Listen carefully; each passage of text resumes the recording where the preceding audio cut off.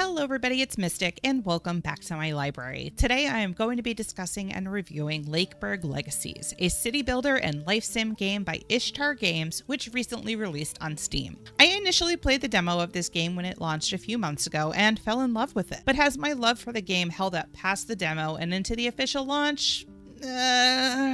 Let's talk about that, okay? Before I get into why I don't necessarily love the game as much as I had hoped I would, let's talk about the great things that Lakeburg Legacies does have going for it, and there are a few. First of all, the graphics and art style of this game are absolutely my cup of tea. They have this hand-drawn element to them that I truly love and think fits in perfectly with the cozy aesthetic that the game is going for. I also love the way the characters look. They have this cartoony quality to them that I think works really well. There is also quite a lot of variation in what the characters look like. The landscape and buildings are all also great to look at as well. Even the buildings of ill repute have this cute hand-drawn quality to them, so you really can't hate them, even when they're destroying your whole town. The music fits in nicely with the overall theming and helps to get you into that medieval mindset while you play. I do wish they'd add more tracks later down the line though to help mix things up a little bit. It can be a bit repetitive the more times you play the game. Ishtar Games has been extremely responsive to the community and very fast at putting up updates and bug fixes to the game when things are discovered. Since launch, there have been 3 or 4 updates that have already had a huge impact on the quality of life of players of the game. This factor alone has caused me to increase my overall score of the game, which I'll get to at the end of this video. There is still a lot of work to be done, but given what I've seen from the developers already, I'm very confident that they will be continuing to improve the game as needed. Also, thus far, I haven't encountered anything game-breaking when it comes to issues or bugs with this game. Everything that I've encountered so far has been a quality of life issue, but nothing has made the game unplayable for me. Alright, we covered the good, now let's talk about some of the not so good aspects of this game and what I'd like to see changed.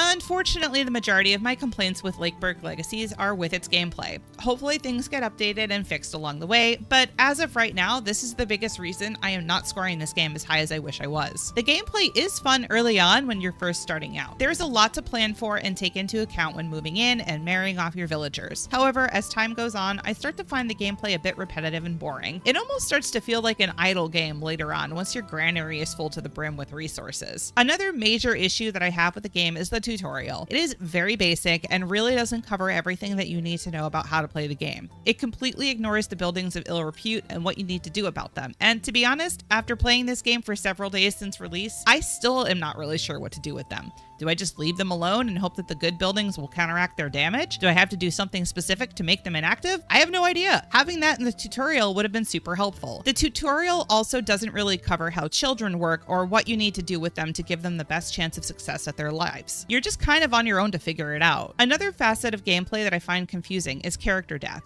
Characters will die in this game, but the game never really tells you what they died of. An older character most likely died of old age, sure, but I've seen younger characters die and I have no clue what caused it. Were they sick? Did they die in some horrible accident? I have no clue, and the game doesn't tell me. If I knew what was causing it, I could hopefully fix the problem so that nobody else dies from whatever it was. But without knowing the cause, there really isn't anything I can do for them. Along with this, some couples seem to break up for seemingly no reason at all. Even though it looked like they were doing fine, suddenly I'm getting an announcement that they have split up. Hopefully at some point the couple system is a bit more obvious in how it works for us players. I also wish there was a better way to organize my villagers. I'd love to see an option to sort the characters by their strongest skills and by their aspirations so I can know who I want to put where. For the non-sale price of $23 US, I feel that a lot of these issues probably should have been fixed prior to release. Yeah, we had the demo, but the demo only went until the castle was built. A lot of the problems I encountered, mysterious character deaths, buildings of ill repute, repetitiveness, all seem to occur after the castle is built. So those of us that played the demo never really got to experience the problems and were therefore unable to inform the devs about them. So do I think that you should give Lakeburg Legacies a chance?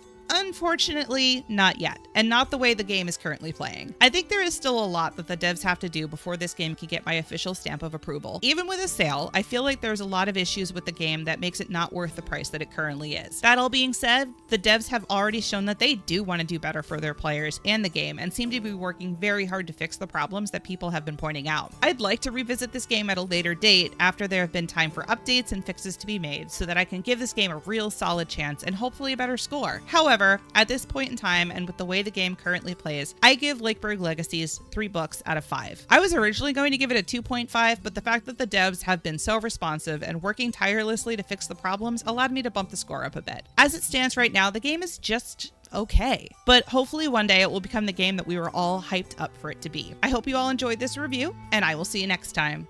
Bye!